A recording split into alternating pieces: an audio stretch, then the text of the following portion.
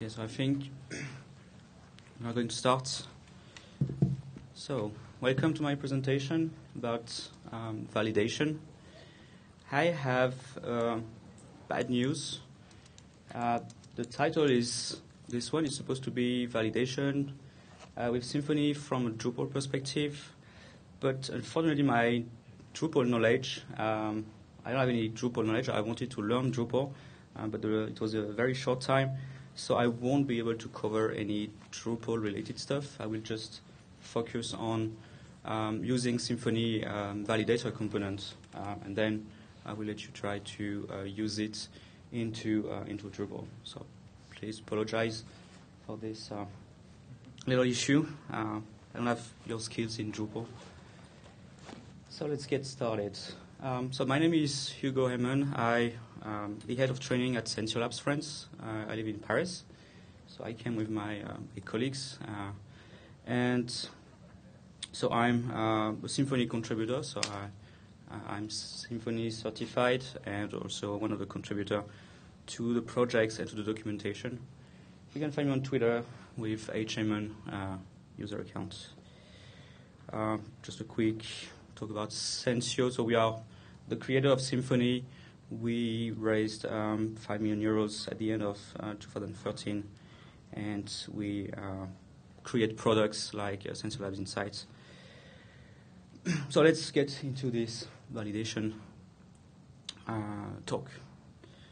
First of all, introduction, why it's important to validate the data. A quick reminder, as a web developer, you are, I guess, all web developers, make sure that to never trust any user inputs. Okay, so everything that comes in on your application should be validated and filtered. So when someone submits a form, for example, or when someone uses, let's say, a REST API you are offering, so any data that comes in on your web server must be validated and filtered. So that means you should check the data format. So, for example, if you expect an email address, check that the value you receive has a valid email address format. That's the one of the data format check. Also check the consistency of the data, which means if, for example, you are dealing with an e-commerce website, you are selling conference tickets. If someone can change the quantity, make sure that the quantity, for example, is a valid integer greater than 0. Okay, so 1, 2, more, and so on. But don't accept, for example, negative values for quantities. Check that the data integrity. For example, if the data contains HTML code or JavaScript codes, make sure that this code is valid for your needs, or otherwise filter that data. Remove these sensitive characters or pieces of code from the data you are validated. So it's about validating, but also filtering. In this talk, I will just focus on validation, not filtering, because the validator component only validates the data. But as you know, doing validation is not that simple. If you already have played with validation in PHP projects, you probably have already written lots of code, lots of bloated code to validate data using regular expression, checking lengths, for example, checking formats, and so on. It's not an easy task because sometimes validation are related to complex rules, and this is what we are trying to offer with this validator component. We want you to write, to write less code and to be able to write complex rules without complexity. So if you are in this session, is that probably because you are interested in Symfony. Just a quick word about Symfony framework, which is used by Drupal. So Symfony is a framework, so a toolbox, a set of components that you can pick and choose. It's also a philosophy, which means Symfony is an HTTP framework, and we try to embrace the HTTP protocol as much as possible. So we focus on standards. We have lots of focus on standards in Symfony. So we respect, for example, PSR0, PSR1, PSR2. We also take lots of inspiration on what's done in other languages like Java or Python. And of course, I guess the most important, Symfony is also about the community. So it's not about the Symfony community, but in a larger way, it's also the Drupal community or any user who uses a tool that uses some Symfony parts. So that makes Symfony a great tool. As I said, Symfony is a set of components. So you have something like 26 or 27 components as of today in Symfony. And you can just pick and choose those components and use them in your PHP project. So Drupal already uses something like 12 components, and you can add extra components to your Drupal projects. On a side note, Symfony is also a full-stack framework, so you can use it as a global framework with everything inside and third-party dependencies. So let's take a look at this validation component. So if you want to use it in a PHP project or in a Drupal project, for example, you will have to require the dependency, the validator component dependency. This can be easily done with Composer. So everyone knows about Composer? Yes? Okay. So Composer is a dependency management system. You just describe the dependencies your PHP project require, and then you run the command line tool, you run Composer command line tool to install that dependencies. And so Composer will resolve the dependencies you want to install. So if a dependency has also other dependencies, Composer will install all the required dependencies in your PHP project. So each component in Symfony can be installed with Composer. So each package name is Symfony/ and the name of the package. So in this case, Symfony/Validator. This component has several dependencies with other Symfony components. So Composer will grab the other dependencies of the validator components. Tiled means from, so from 2.4 version, for example, or you can already install Symfony 2.5. 2.5 has been released last week. But Drupal uses Symfony 2.3. As Symfony 2.3 is a long-term supported version, it's supported for 3 years. Whether this version 2.4 and 2.5 are just supported for 8 months. But it's really up to you to choose 2.3, 2.4, 2.5, whatever versions you want.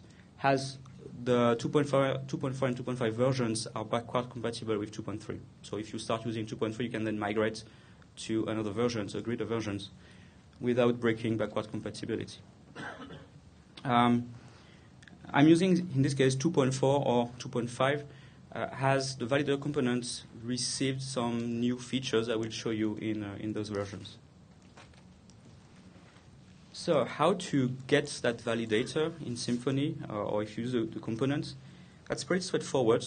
Once you have installed the dependencies with Composer, you just have to require this validation class, this validation namespace from the validator component.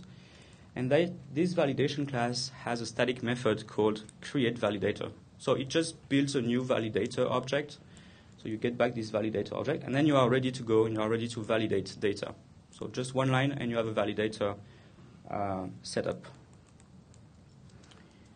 With this validator object, you can validate data. So for example, there is this validate value method. You will see that we have other methods on this validator object. But if I want to validate a single scalar value, I can use validate value. I give it the value I want to validate. In this case, it's an email address.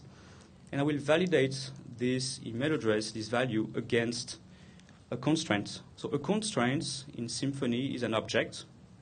So as you can see, I'm instantiating the email class. So this email class is the email constraint in Symfony.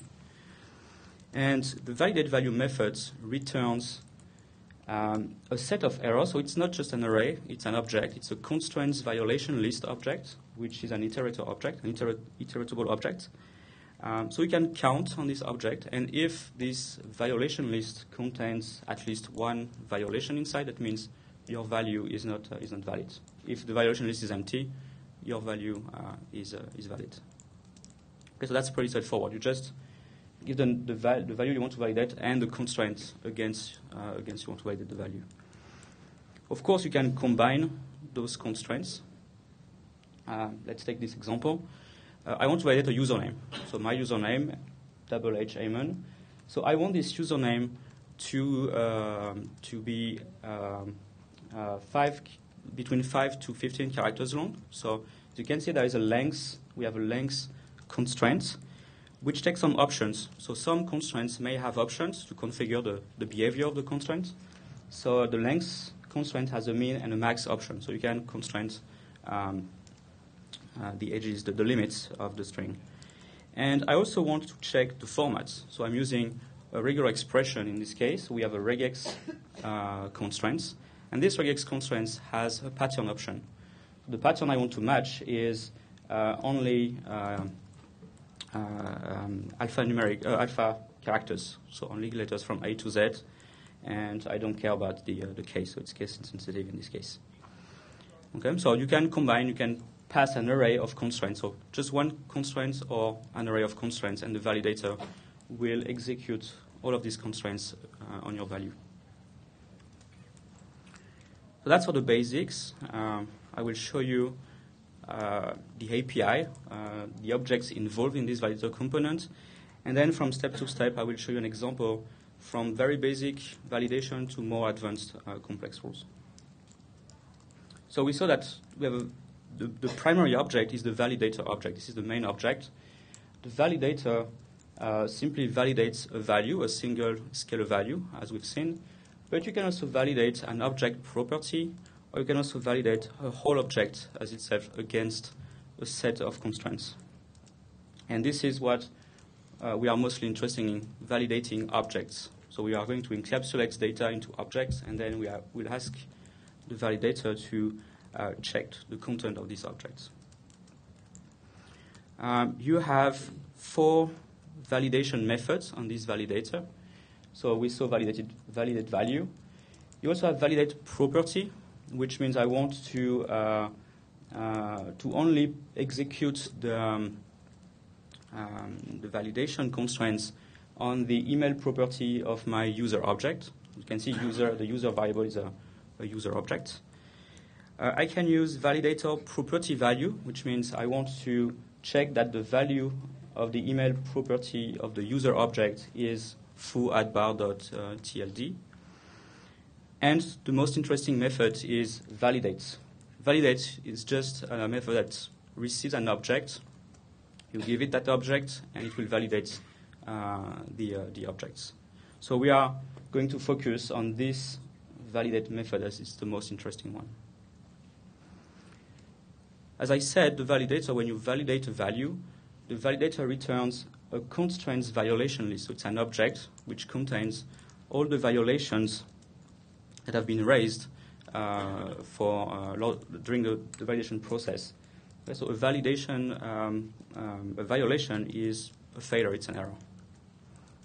So when you validate your user object, for example, you are getting back a constraints violation list.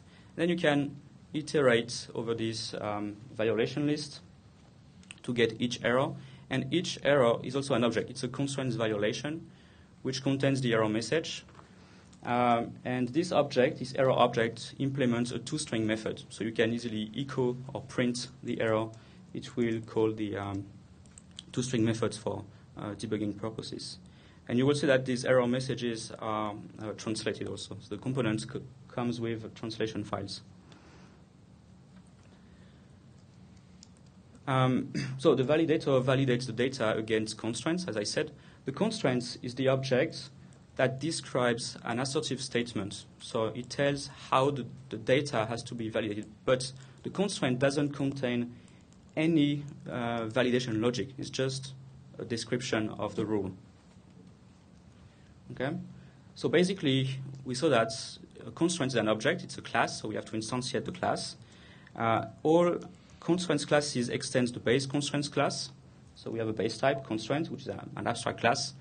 And you have few things in those classes. Most of the time you have public properties. Okay? And these public properties are options. So these are the options you can configure.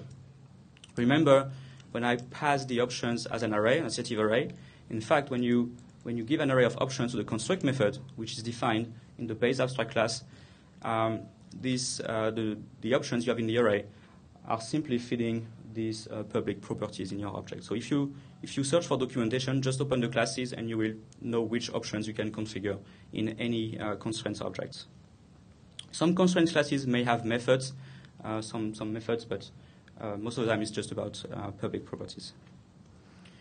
So each constraint, to perform the validation logic, each constraint has an associated constraints validator instance. So you have, for example, a regex constraint and a regex validator, which triggers the business logic of validating the value against the regular expression. So this is an example, the regex validator, which is a built-in one. Each validator is a class, is an object that extends constraints validator. And this base class is abstract, so you must implement validate method. This validate method receives two arguments, the value you want to validate and the constraints object, which contains the business rule. Okay, so if you are using the regex validator, that means the object you are receiving here is the regex object, which contains the options of the regular expression validation. So as you can see, the validate methods check if the value is null or empty. That means we are skipping the validation. And if it's not empty, then we are processing the business logic of validating this value. And we have this special object, context, the execution context, that allows you to set a violation in the violation list. Okay, so this is this object which contains all the violations. So I want, this is how we can validate a value against a regular expression with this validator. So we have lots of built-in constraints you can use out of the box. Basic constraints like not blank or blank. So if you want to check that the value is not blank or if the value must be blank, or you want to check that the value must be true. Let's say, for example, a user must accept the terms and conditions of the website. So you will apply a true constraints on the checkbox.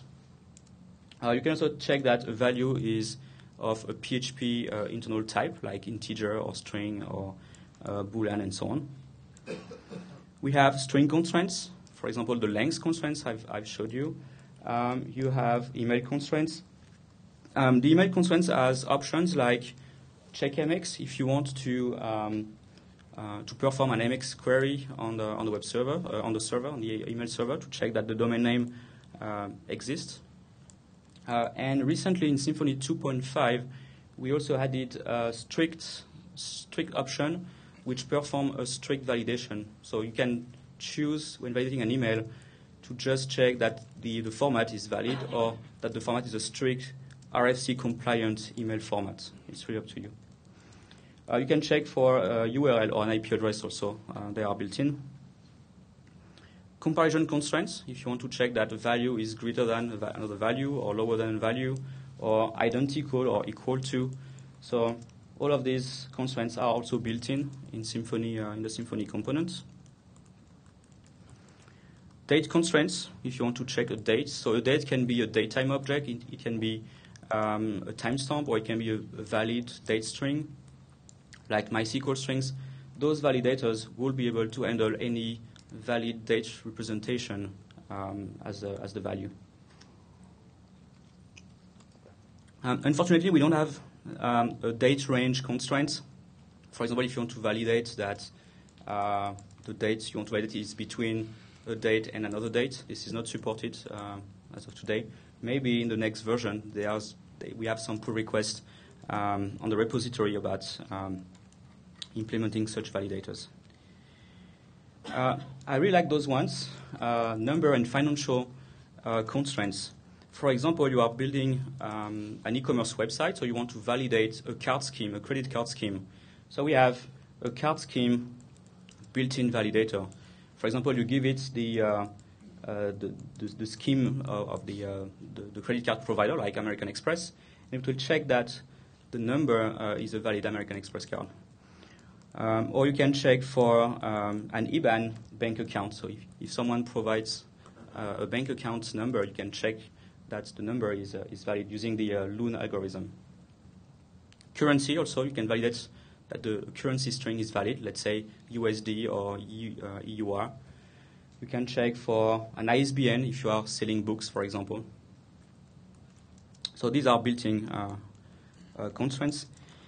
I think my favorite one is image constraints. You can validate pictures. So if, for example, you let people upload pictures for their profile, then you can check that the image is one of these MIME types, so JPEG or PNG or GIF, whatever. You can check the max size, let's say 1 megabytes, and you can also constrain the width and height of this picture. So you want to allow pictures with a mean width of 120 pixels, and you can specify the max height, max width, or mean height. We have other options for this image constraints. You can, for example, specify the ratio. So if you want to check for a ratio, that's possible. You can check that the picture is portrait or landscape oriented, if you want to force a portrait or landscape orientation. So all of these options are built in this image constraints. We have range constraints. For collection constraints, for example, checking that a value is in a list of permitted values, of allowed values. So this is the choice option. So for example, I have a choices option saying I want to define an array that contains values between 10 to 99. And if I submit, for example, the value 30, I will check that 30 is a valid value between 10 and 99. Same for the list of languages or the list of locales or the list of countries. Those are built in, so you can check those information.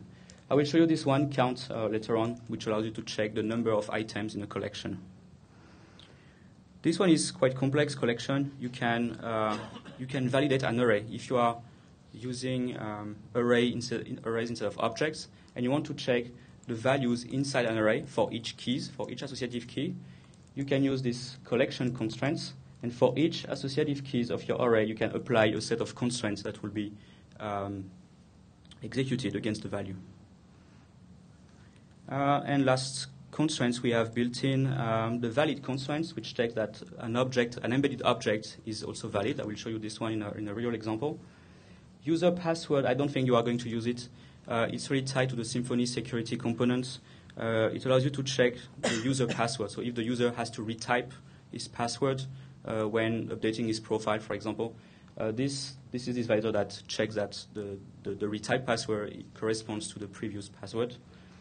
I will show you the callback constraint, which is quite useful, and also expression, which is a new one since Symfony 2.4. So that's a big overview of the constraints we have built in Symfony. And of course, you can create your own constraints, as I will show you. So you can choose to define the validation in several formats. You can use YAML, XML, PHP code, or annotation. It's really up to you. It depends on which format you prefer. I really prefer annotations as it's more concise, so I will mostly focus on annotation in this presentation. But I will show you the 4 different formats. To configure those validation formats, you have to configure the validator with the validator builder object. So this is basically an object that pre-configures the validator you want to use. And this is how it works. If you want to create a validator object that can use YAML or XML or annotations or PHP code. So when you create a validator builder object, you can add validation mapping formats.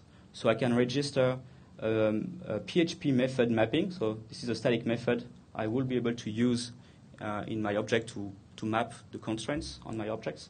Or I can register a YAML file that will contain the validation rules.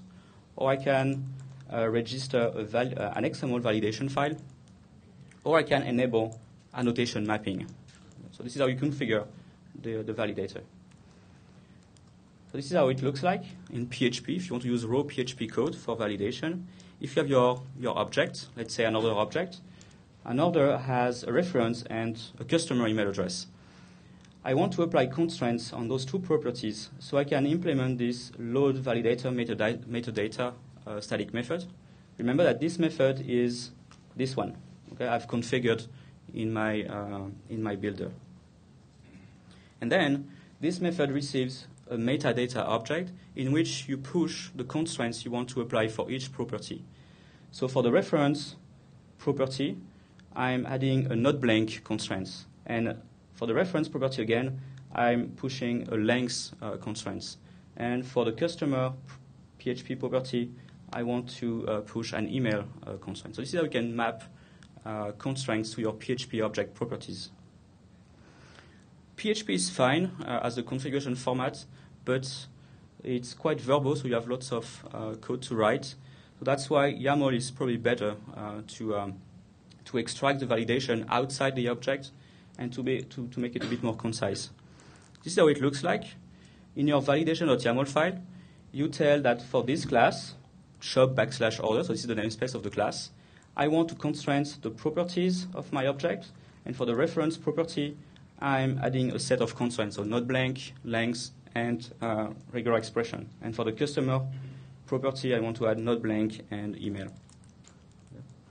If you want to do that in hhamon, it's a little bit more verbose, which is this code. So as you can see, for this class order, I want to add constraints to the reference property, and for each constraint, I will apply the options. Okay. So if you have an IDE like PHP Storm or Eclipse or NetBeans, that's not so verbose to type, as the IDE will provide code completion. But if you use Sublime Text or Vim or whatever text editor, it will be quite painful to write. So stick to YAML. And annotations, which is my favorite.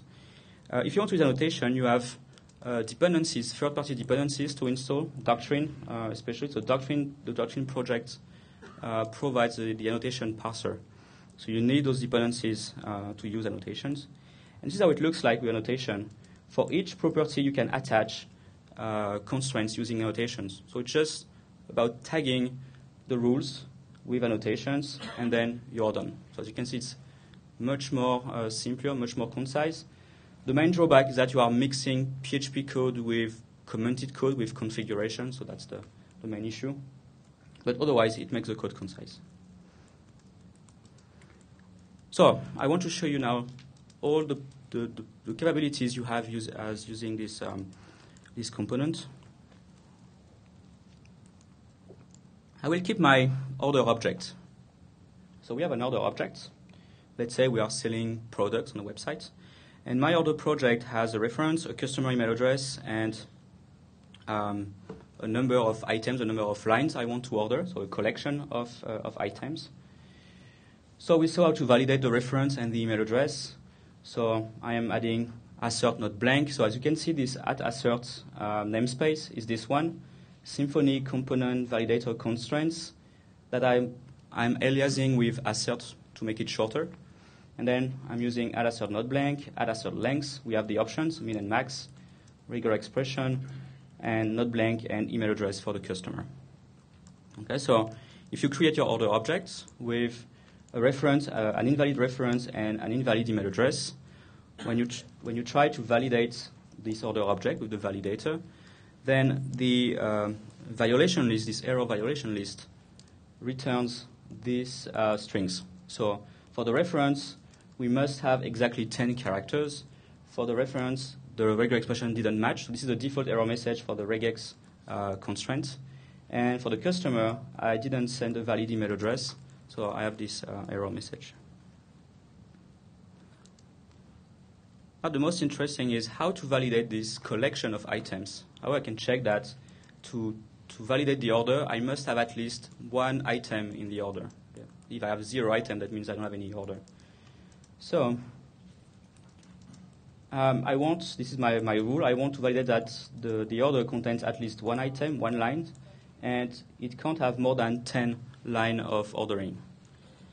So in my order, I'm adding lines with my addLine methods. Lines are arrays, which contain some properties like quantity, the quantity of the order I want to order, the product I want to order, the reference, the designation, and I want the designation to be optional.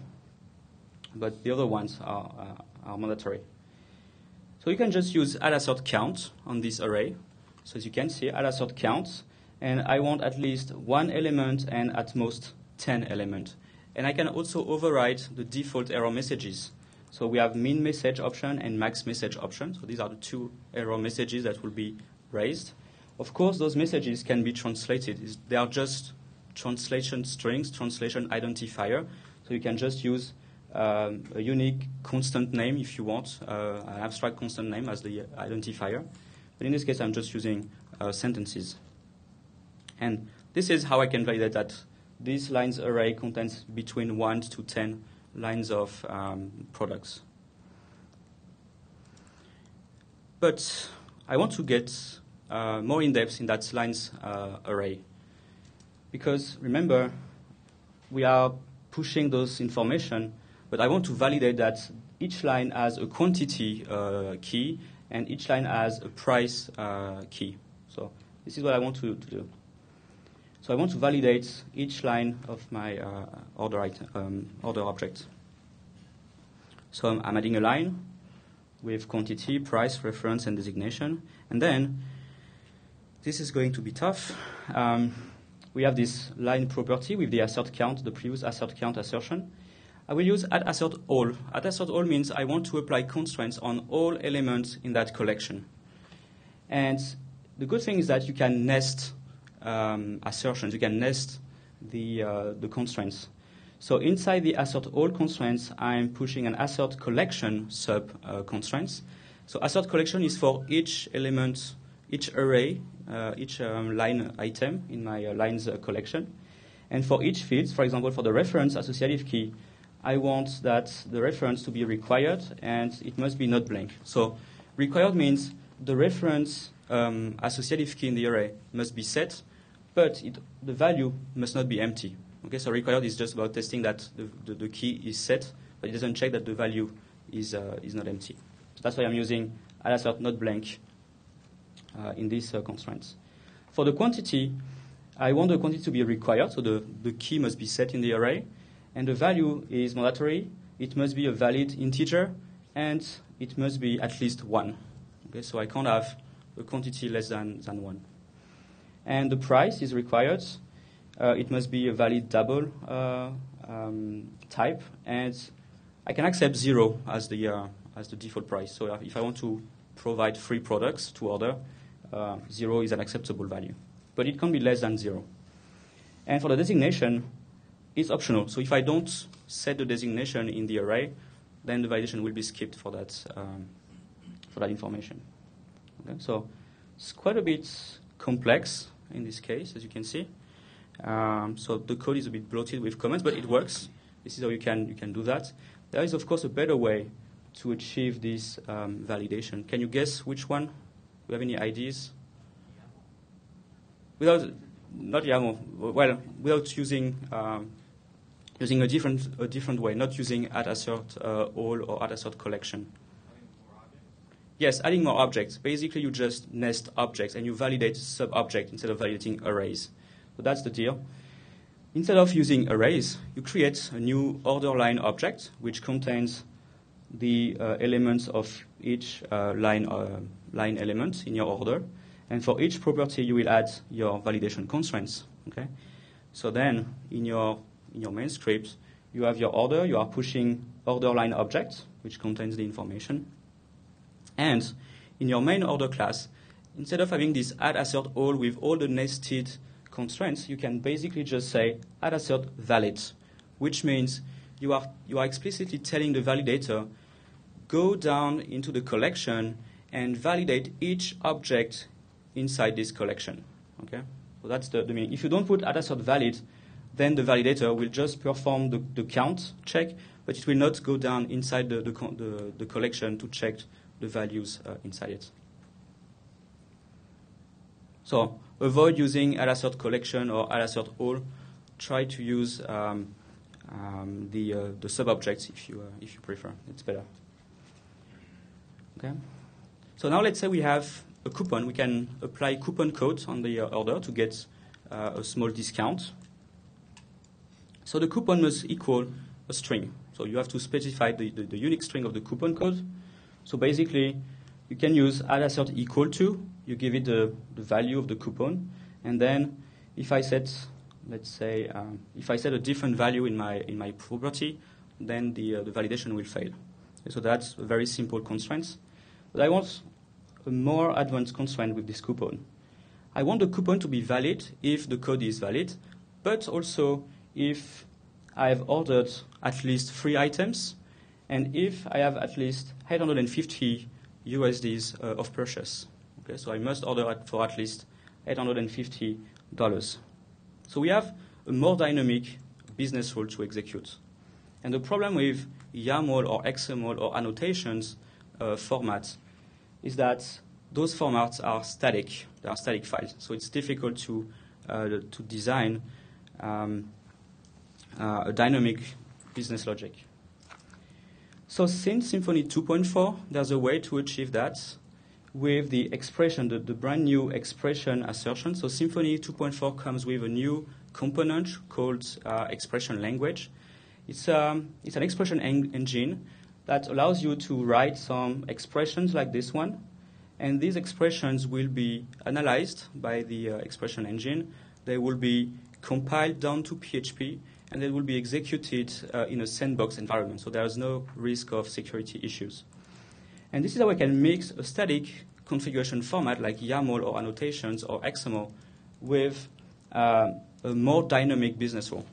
So in this case, I'm telling, so the coupon must be DrupalCon 2014, and the coupon will be valid if the number of items in my order are greater than 2, so at least 3, and if the subtotal of the order is greater than 850. So I just have to implement those 2 methods, get number items and get subtotal, and then the expression constraints will be executed. Okay? And this is how we can have more dynamic business rules. Let's say that to continue with this order object, if you have an order, you have to set your billing address and your delivery address. So in an address, if you are based in the US or in Canada, you must set your state or your province in Canada. So if you fill your country, and if the country is US, I must check that the state code is also provided. If it's another country, I don't care about the state. So my order object has now 2 properties, billing address and delivery address, and they are both address object. I've created an address object, an address class, which contains the elements of an address, so city, zip code, state, country, and so on. So I want those 2 properties to be set, so they can't be blank, and they must be valid, so I want to validate the nested address object. So this is my address object. It has a street, a zip code, a city, a country, which all have these constraints on them. The country has an assert country built-in constraint. So Symfony knows the list of all countries in the world, so you can check that the selected country is valid. And we have the state, which is optional. And as you can see, the state can be set as the last argument of my construct method. So how to achieve this logic to check that if the country is United States or Canada, the state must be set as well. So you can do that using a validation method. So the constraints can be applied on properties, but you can also add constraints on methods.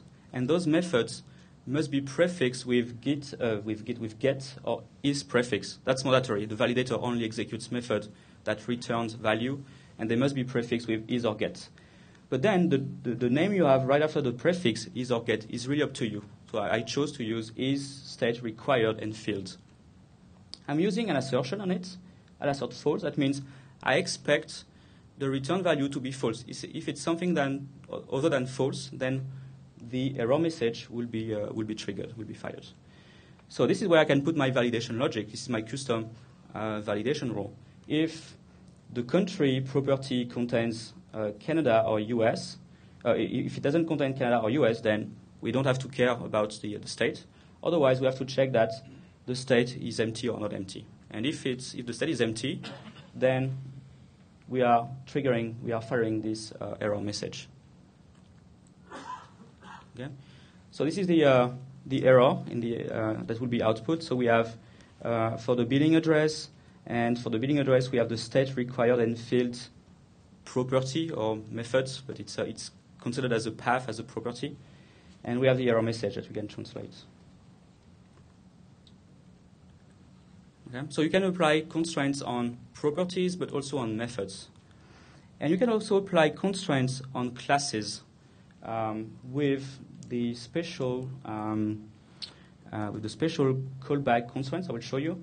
The problem with the getter method constraint is that you can't attach the error message to a very particular field. Okay? If I switch back, the error message is linked to the name of the method we have executed, so we can't put that error message to another field. But I would like this error message to be applied on the state property because it's related to the state. So I can do that with a callback constraint that I will put on the class itself. I want to validate the whole object as itself. So with @assert callback here, I will specify the callback method in this class, in this object I want to execute. And when you use the assert callback function, you will receive an execution context object. I think since Symfony 2.4, you can now use the callback constraints on the methods directly instead of on the class. But when you use callback, the callback constraints gives you the execution context, and this object allows you to map the error message to properties. Okay? So in this case, I'm telling that the violation I want to attach will be attached to the state property, even if I'm validating the value with a method. Okay? And then, as you can see, the error message is now applied on the state instead of on the validation method, which is much more convenient. You can, of course, create your custom validator. So what about validating the state code? Because if you fill the state, it doesn't matter. It doesn't mean that you have filled a valid state code. Okay? So if you are in the US, we have the list of all US codes, US states codes. So we have to check that we selected, for example, CA or FL or so TX for Texas. So as Symfony doesn't have these built-in constraints for validating a state, a US state, or a Canada province, you can create your custom validator constraints. Remember, a constraint is just a class. So I will first create the constraints class, which is, for example, North America state, which extends constraints. I want the default error message to be state code is not valid. And this constraint will be applied on a class. So it must be applied on a class. I'm forcing the target to be a class constraint. You will see why. If you use @annotation, if you write the @annotation, that means this object can be used as a doctrine annotation. You can use North America state in your code. That's the meaning of @annotation. So remember that the constraints must be associated with its corresponding validator, which performs the logic. So I'm creating a North America state validator. So it must be the name of the constraint followed by validator. So this is how Symfony guesses what is the validator associated to your constraints class. So I have my list of US states and my list of Canada province. And the validate method will perform the validation logic. So this is what it does. Remember that this constraint is applied on the class. I made it a class constraint, which means the value I will receive is the address object. Okay? I will not receive just the state, but I will receive the address object because I want to know the country in the address object. So I'm checking that the value is an address object. If it's not an address object, I will leave the validator. I'm not supposed to validate something as an address object. Here I'm receiving the North America state constraint. So from the constraint, from the address, I will pull the country selected by the user. If the country is different than US or Canada, I don't have to validate the state. And if the country is US or Canada, then I will check that the state is a valid state in my allowed list of states. And if it's not, I will add my violation on the state property of the address object. Okay? So this is fairly simple. This is how you can write your custom validator. So every time you have a custom logic, you can write your validator. Yep. Is there any reason why you didn't put an interface on the value instead of, like putting we only accept this type instead of putting value instance of address? What do you mean? You mean here? You put validate $sign value. Validate. You can use a namespace there to make sure that the value is always an address.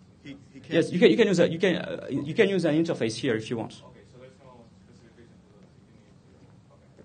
Yes, the instance of keyword in PHP accepts classes, so concrete classes, abstract classes, or interfaces. It's really up to you to choose the type you want to check.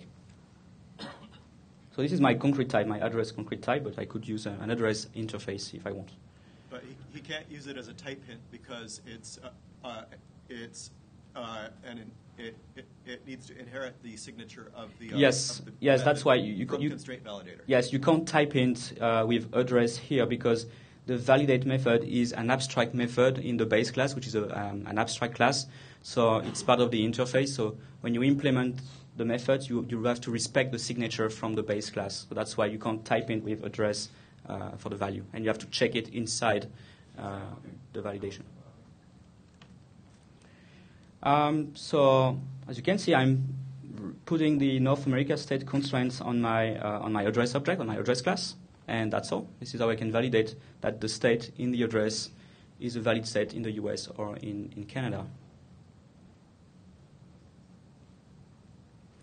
You can go further with validation groups. For example, you want to validate your object depending on the context. You want to contextualize the validation of your object. Let's say, for example, you have a user object, and the user object, when the user registers to your application, the user must fill the username and the password. But if the user edits his or her profile, then the username can't be changed, so you don't want to revalidate the username, and you want the username, the password to be, for example, optional when you edit your profile. So depending on the context, you don't want to execute the same set of constraints, and that's the goal of validation groups in Symfony. So let's say for my order that the reference can't be changed after the order has been created in my database, for example. The order can't be changed. It's a unique value. So I will add a groups option, which is, for example, the create group. This is just a name I want to apply. So I want this constraint to be triggered only if the validator is configured to trigger the create validation group. But then the length option is also has to be validated in create group, and same for the regular expression. So the reference property will only be validated when I'm using a create validation context. And this is how you can pass validation groups to your validator. You just give it an array of validation groups. So the default is the default one. So this string is the default validation group. So all constraints by default have this value, default. So I want to execute constraints with the default validation groups, plus constraints with the create validation groups. Okay? So the reference property will be validated if the validator is configured with the create validation group. You also have group sequences, which means you can validate a value. You can create steps to validate your object. So you have a first step to validate a set of data, then you stop. Then you have a second step to validate the other data of your object. Okay, so the group sequences allow to validate an object in multiple steps. For example, you will attach a group sequence constraint on your class. So the first group is the name of the class. So you must match the name of the class here as the default group sequence. And then we have, let's say, a shipping group sequence and a payment group sequence. So if you want to validate those information separately, you just split your validation process in steps.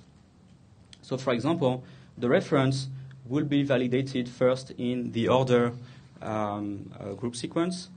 And if the reference is not valid, then the validation will fail and it will stop. So that means I won't validate the other steps as long as the first step is not validated completely.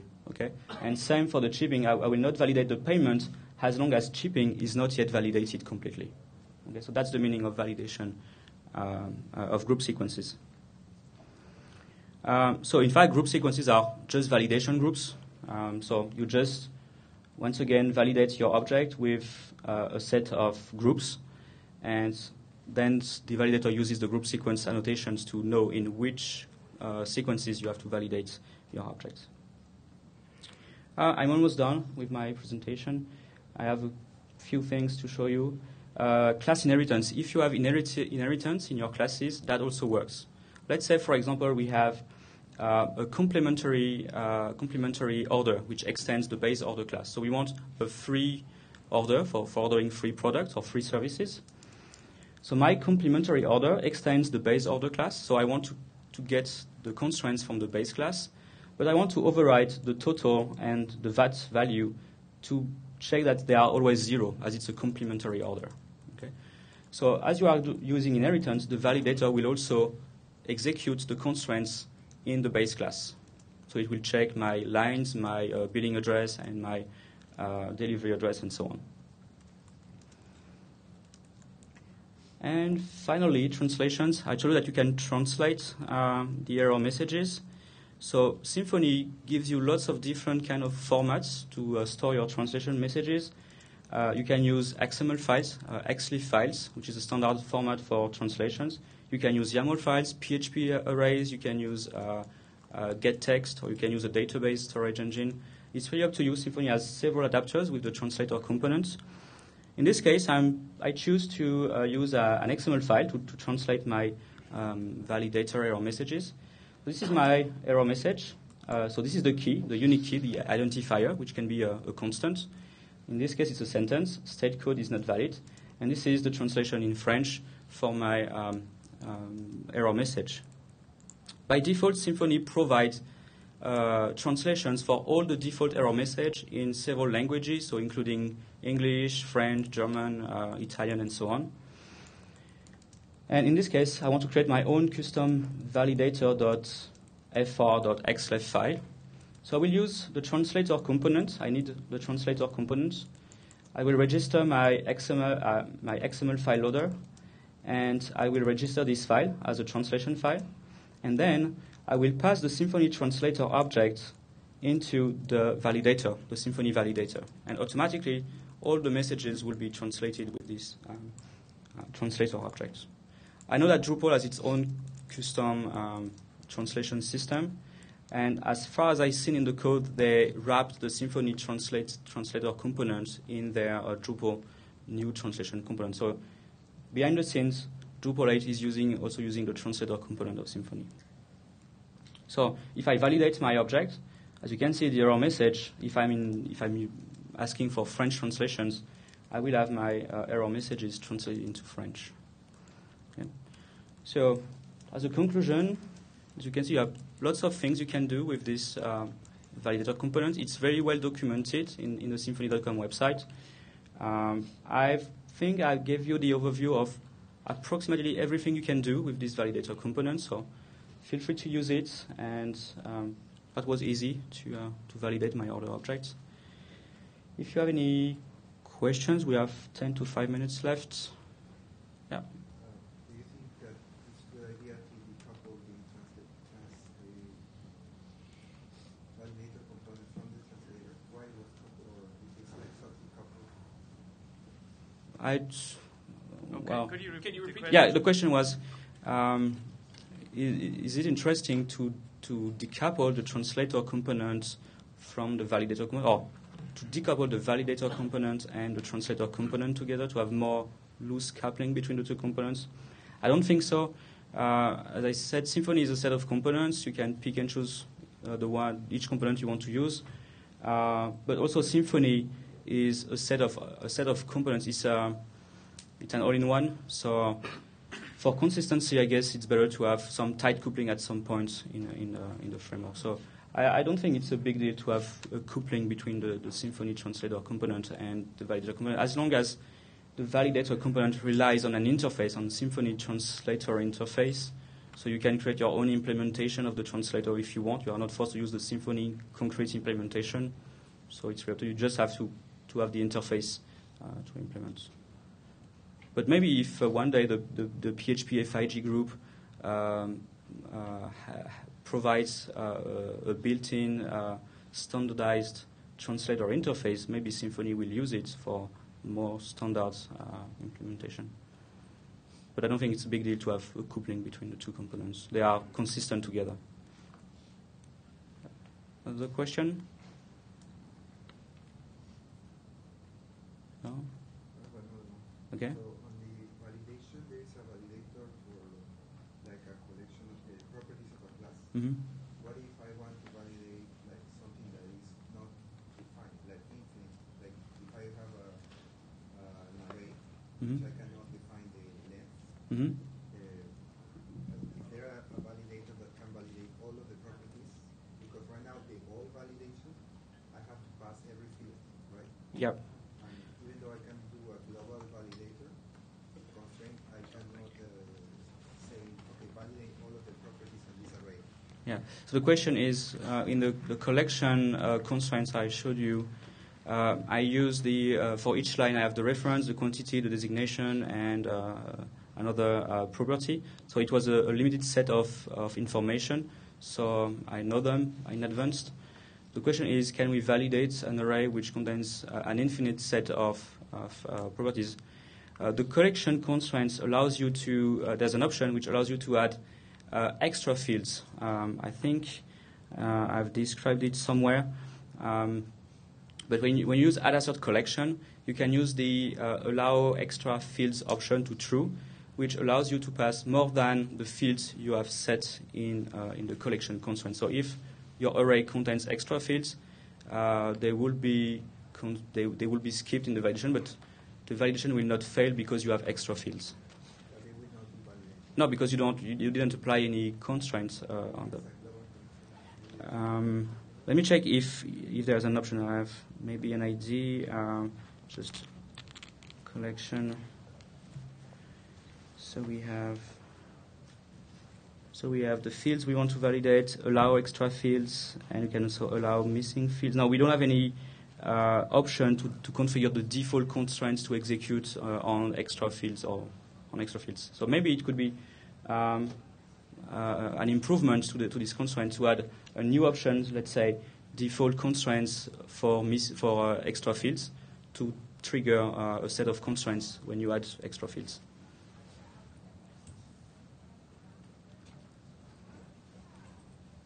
Yep. Are these slides going to be available for us to download? Yes. They are already uploaded. You can get them on my speaker deck. So this is the URL speaker deck/hhamon. There it is. So they are online. I just have to re-upload them because I've changed a little bit the presentation before the talk. But I will upload them on the same URL. So speakerdeck.com/hhamon, and you have my presentations, including this one.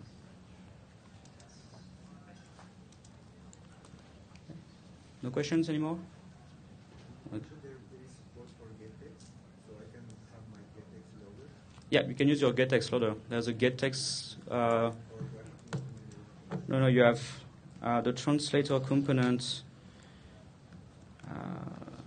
So component, translator, and loader. There it is. Here are the built-in loaders in the translation component. So array loader, CSV, ICU, INI, JSON. So MO and PO for gettext. PHP file, so PHP arrays, and Qt and xlib and YAML files for storing your translations. If you want to support a database engine, you have to write your own implementation. Okay, yes, it's 2 p.m., so thank you very much.